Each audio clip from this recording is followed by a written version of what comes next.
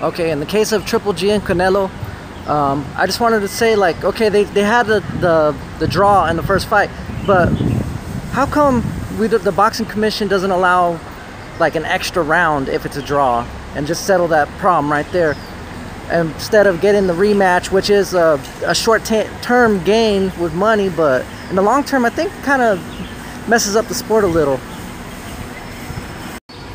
I mean, I understand the health problems and and back in, I believe, the 80s, where the guy died and or went into a coma, then died, and people were like getting seriously hurt because of all those rounds.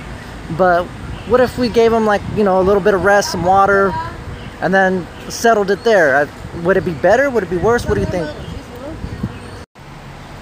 I mean, I understand that one extra round isn't going to solve every single fight. All the draws aren't going to be, solved that way. But this will, help the percentage of fights to get solved. It will help more fights get solved, instead of, annoying some of the fans and seeing how they can squeeze some extra money out. And also, they have even rounds.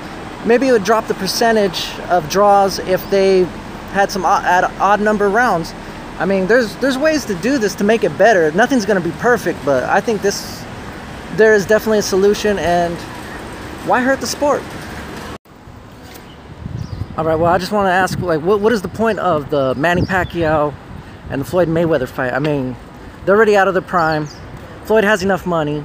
Manny Pacquiao, he's a senator. They got their life going for them. I mean, are people that curious about it? I don't think so. I mean, I haven't talked to anybody that is. I haven't seen any of the Reddit forums or Twitter stuff really going crazy about that. I mean, someone's gonna have to explain this one to me. It's like we're seeing a resurgence of these older guys just wanting to relive their glory days or something. I don't know what's going on. I mean, we got Tito Ortiz and Chuck Ledell also doing that, but Chuck Ledell might actually need the money. I don't know enough about him.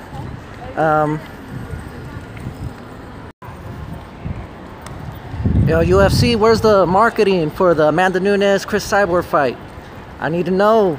UFC, I mean, I'm not even really seeing much about the Conor McGregor and the Khabib fight, but man, you guys got to work on your marketing, please.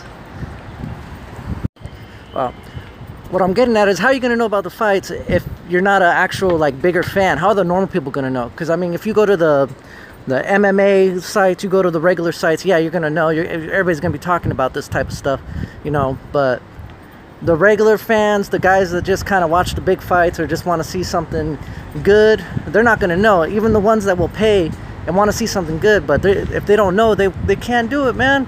Don't hurt yourself.